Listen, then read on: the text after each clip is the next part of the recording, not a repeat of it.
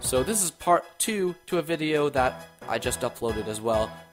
We learned a whole bunch of stuff today about Pokemon Sun and Moon, and I just cannot cover it all in one video. Well, I mean, I tried to, but it ended up being way too long, so I wanted to cut it down. So check out part 1 before looking at part 2, unless you don't care about the Star Illusions, you just want to see some of this stuff that we got here. But, you know, you should check out part 1. Anyway, let's get on with the video. Carry even more Pokemon. Then we also see this thing, which is called Cosmog. And in the trailer, it was weird. They showed almost nothing of it. Psychic-type has the ability unaware. Look at it for a brief moment, and it smiles. And there we go. That's it. That's all you get to know about Cosmog. But on the official website, actually revealed that it has something to do with, like, the Ether Foundation is studying it, and it shows, like, and I think, like, the Japanese trailer shows that, like, you're saving it from the Ether, from not the Ether Foundation, you're saving it from, like, a Spearow at one point or something like that. So that's kind of weird. Like, I don't know. I wish they didn't even reveal that. I don't want to know all this plot stuff. Why are they telling us all this stuff? There's more stuff at the end that they spoil too. But I think that provides more credence to my theory that the eighth. Let's backtrack a little bit. A while ago, when we first found out about the Eighth Foundation, I proposed a theory.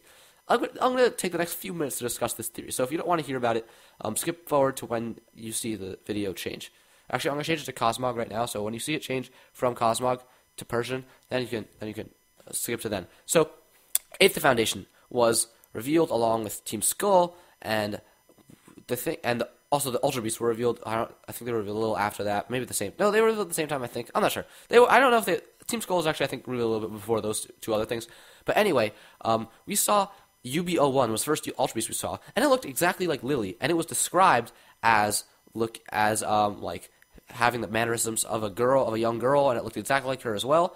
And then we saw, like, in the brief trailer, you and Lily and I think, like, one other person running in the Eighth Foundation's headquarters and seeing UB01 like burst out of, like, a portal or something. And then and then Team Skull was also right outside Eighth Foundation's headquarters when the player was, like, first entering there.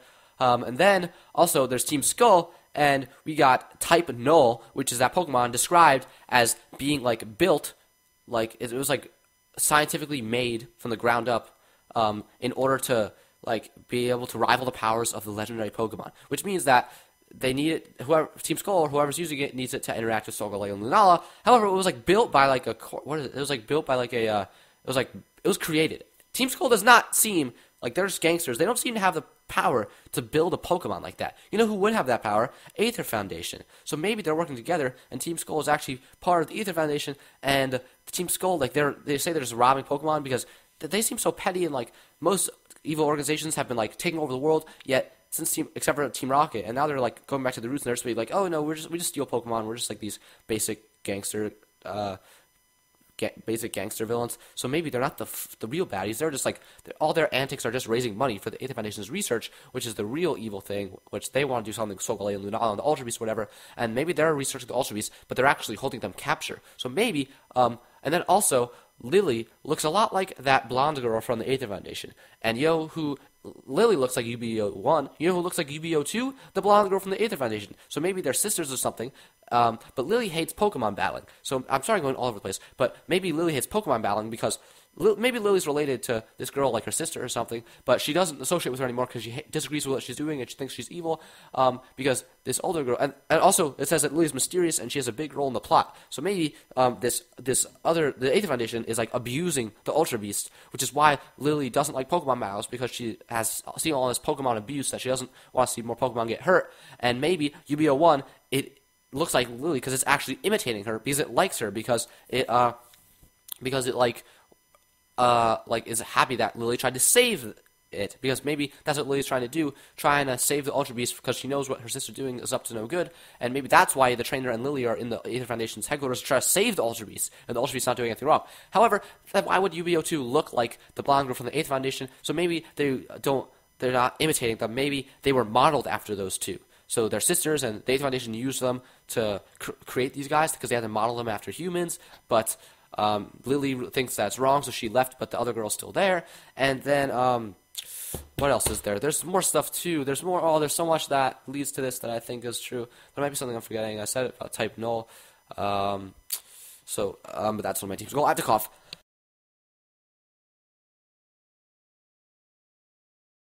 I'm sorry about this, but I'm so sick. Anyway, let me just make sure that I have my mic on. Okay, good. Oh, didn't mean to start there. So Cosmog is actually, sorry, the theory is still going on. I didn't mean to start there. And then it says that Cosmog was being studied by the Ether Foundation, but Cosmog is also the Pokemon that Lily... So, yeah, all that other stuff I said in a video a while back, but now it says that Cosmog is being studied by the Ether Foundation, and Cosmog is also the Pokemon that Lily carries around in her bag. So maybe she took Cosmog from the Ether Foundation because she was trying to protect it because she didn't want the Ether Foundation to abuse it like they've already abused so many other Pokemon, and now she's holding it around in her bag to keep it safe. And that's why whenever it makes noises, she tries to keep it quiet and stuff like that because she doesn't want people to find out that she's carrying it around. And maybe she doesn't have a Pokeball for it because she didn't actually capture it. She just took it in the bag, protect it. I don't know. But I think it all makes sense. So that's my Ultra theory that I proposed a while ago, but I'm going to repropose it. If I'm right, tell me in the comments below a month later that I am the best and I called everything. Keep in mind, I haven't looked at the leaks, so I don't know if the leaks say anything about any of that. So I also may have forgotten one or two details, but I think that's mostly everything. So, yeah. Overall, so TLDR, the Ether Foundation is evil. They just use Team Skull as a decoy to help raise money for them. And they are the ones who built Type Null, and they're going to use that in addition to other stuff, perhaps Ultra Beasts, in order to do something with Solgaleo and Lunala in order to achieve their Ultra plan, which is going to be actually evil. And then Lily is related to that other blonde girl, and they all have something to do with the Ultra Beasts, and Lily is trying to save...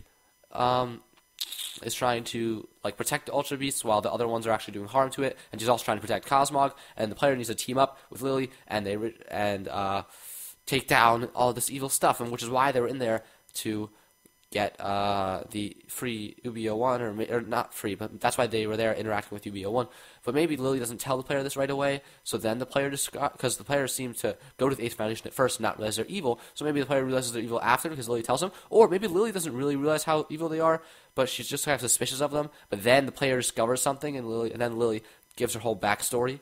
And maybe she doesn't realize they're evil, but she just doesn't want to, she just ran away from them or something, and then the player discovers something, and then she tells you everything. She's not going to, I don't think, reveal all this until much later in the game. And then I also think that, yeah, Cosmog is because of that thing I said before. Also, here's the last part of my theory that I forgot to mention, is that a leak a long time ago, which has been proved so correct by this trailer with the Final Evolutions, something they're going to show later in the trailer, and with, well, they didn't prove correct with this, but this is another thing.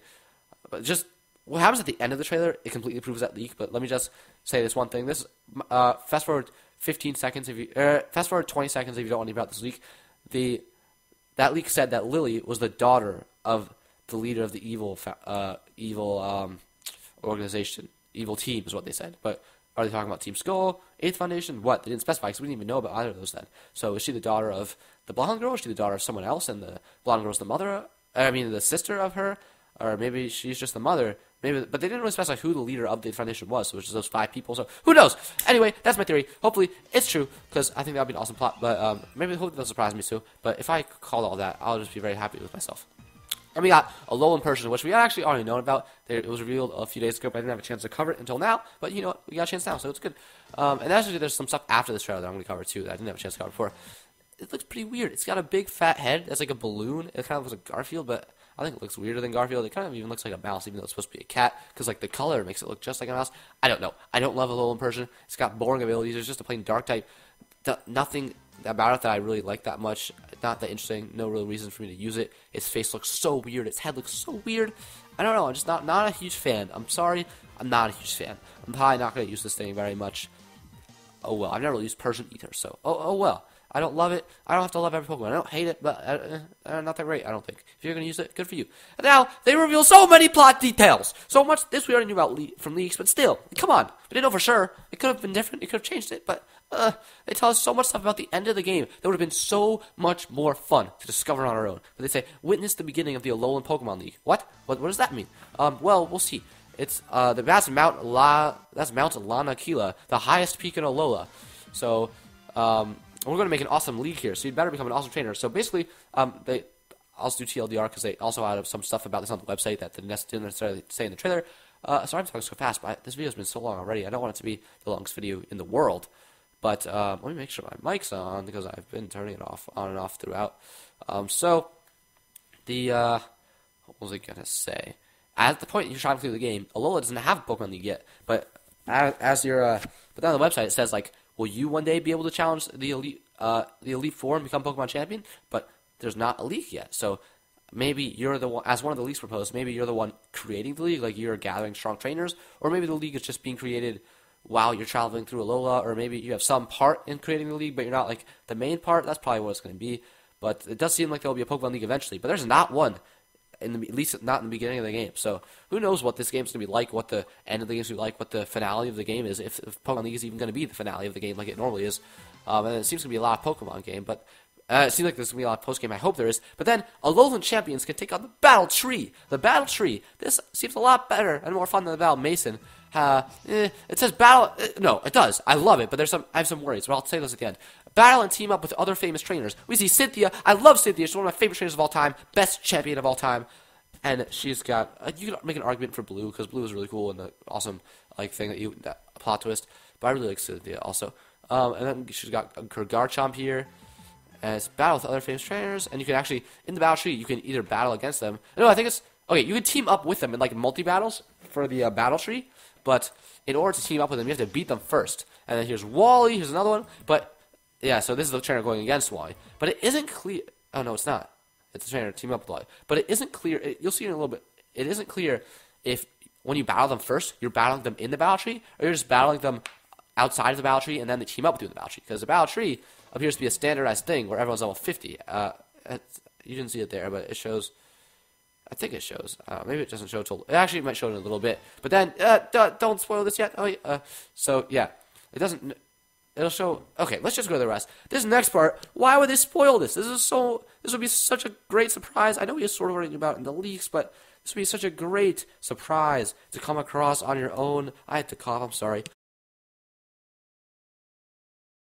It would be such a great surprise to come across on our own, but they spoil it. And Red and Blue from the original games are going to be in this game. Battle Legends. They got brand new designs because it's a brand new canon. It appears to be, or even if it's not a brand new canon, it's definitely the same canon as X and Y and Omega Ruby and Alpha Sapphire, which was a brand new canon. So even if it's, I don't know if it's going to be a brand new canon on its own or not, but if not, it's still not part of either Red and Blue or Fire Red and Leaf Green's canon. So that's an excuse for these guys to have redesigns. And their redesigns are great. And you might think they're weird at first, but that's because they've grown up. I love that. They're not kids. This takes place in the future. Red and Blue have grown up. That's awesome. And there is confirmed that there is going to be a league because Blue says, nice to meet a fellow champ. Yeah? So that means you become the champion of the Pokemon League, and then afterwards you get to battle these guys for some reason wherever they are. Red looks a little strange. He looks like he's got, I don't know, he's got little things wrong with him. But he does. I mean, look. Red just, I don't know. Red looks a little off to me, I feel like. I don't know why. But, he's actually a Master Tone, I know. But, you'll see, what do you say, Red? And then Red just says nothing. And then, still as silent as ever, eh? So, Red actually is, he's kind of got some social issues. He doesn't talk, which is kind of a strange thing that has grown since Gen 2. Because, in Gen 1 he never talked, but that's because, the player character never talks. But then in Gen 2, you go and battle him, and it just says ... So, yeah, Red's he's this guy he's got a couple social issues. Maybe, I don't know what he has, maybe, autism or something like that. But, it's okay, because he's an amazing Pokemon trainer, and he's still able to overcome his difficulties and become the best in the world and beat Blue. But now you're going to have to beat him. Oh, well. But, yeah, and he beats Blue, but then he loses to Ethan. But, it's okay. Red still was a fantastic trainer, and he got all the way to the top now, so I don't even know what I'm rambling on about this. But the music is great. Oh, my gosh. I'm so excited about these guys. And as you can see, they've got 6 Pokemon. Hopefully the trainer in this, the champion in this game has 6 Pokemon. But if they don't, at least these guys do. And what I'm saying is not confirmed, because the website said you have to beat these trainers, and, Cynthia and Wally and other trainers, too, before you get to team up with them in the battle tree. But what is not show is, first of all, is this in the battle tree? I don't think so. This seems to be in actual woods. Second of all, he has 6 Pokemon, so if it is in the battle tree, that means it's not going to be 3-on-3 battles, those stupid things that no one likes. It's a full 6-on-6 battle against these guys. I'm hoping that it's not in the battle tree, and that it's actual levels where you actually get experience and use the real levels of your Pokemon instead of being lowered to level 50. That would be so lame. But there's 6 Pokemon each, which usually isn't the case in those level 50 battles. So I think this is going to be an all-out post-game battle. I think these are going to be post-game battles where you get experience, which is going to be awesome if it's the case, because they got 6 I really hope that they're not just level 50 and you don't get experience from them. That would just be really dumb, in my opinion. But I'm not sure what you need to do to battle them. If you can just battle them immediately right after the game, or if hopefully there's like a quest you have to do first, or maybe it's after reading like the single battle tree or something like that. Because the only thing we've seen so far in the battle tree is multi battles, but there's normally like single battles, double battles, stuff like that too. So and we see Blue has an Alakazam, and we see Red, who looks awesome right there in the game. I love it. He has a Pikachu, which is obviously expected. Red's team probably going to be the same as Heart Gold and Soul Silver, or as Gold and Silver, which will be Charizard, Venusaur, Blastoise, Pikachu, and then I think, I don't know his other. I know he had a Lapras and Snorlax, I think, in Heart Gold and Soul Silver, but he maybe in Gold and Silver he had like a Jolteon. No, I don't know what his team. That might be what his team was in Heart Gold and Soul Silver, but I feel like it. I think in Gold and Silver it was one different, or maybe that's what it was in Gold Silver. I'm not sure. I think there was like one difference from Heart Gold and Soul Silver to Gold and Silver. I forget what exactly it was, but I think his team will be something like that. Maybe he won't have Lapras. Maybe he'll have like Clefable. I don't know. What other Pokemon are you like given to? Maybe he'll have an Evolution, but he's already got Fire, Water, and Electric type Pokemon. Maybe he'll have.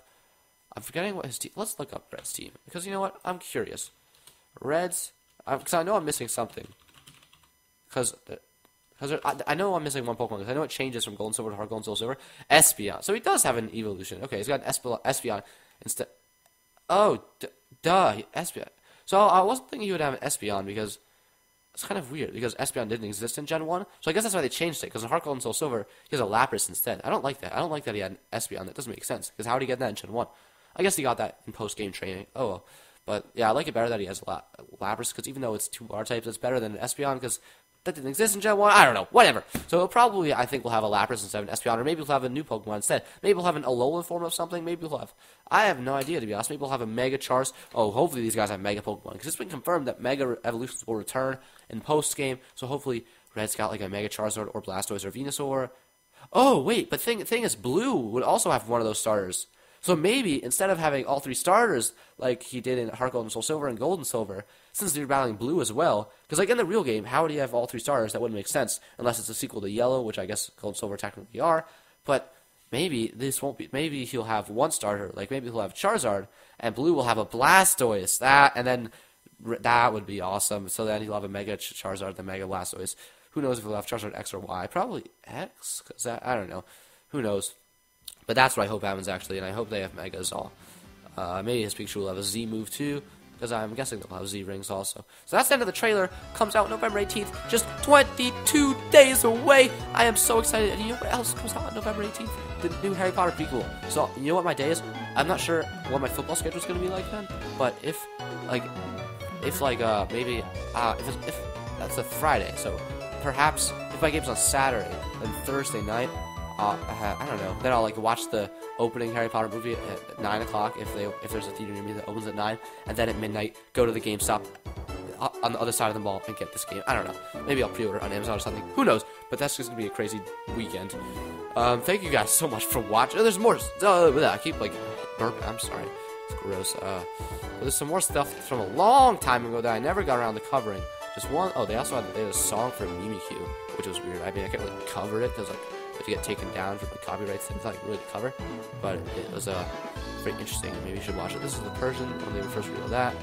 But where is the thing that I haven't gotten a chance to talk about? Did I go too far? I might have gone too far. Oh, I have to have gone too. Yeah, I went too far. Where's the other Pokemon that I can't find? It's here somewhere. It was revealed by like here it is. So no, I didn't mean to do that. This Pokemon here on the right. Can you see it? I don't think. Okay, there's Pokemon. I'll try and zoom again. You know, that might work. Zoom, zoom, zoom, zoom, zoom, zoom. I got Shark Bone Lava stuck on my head. Okay. This Pokemon right here. Where is it? Past that. This Pokemon right. I passed. Where is it? I lost it again. Here it is. This Pokemon right here was revealed in the Pokemon trading card game. Who knows what it will be?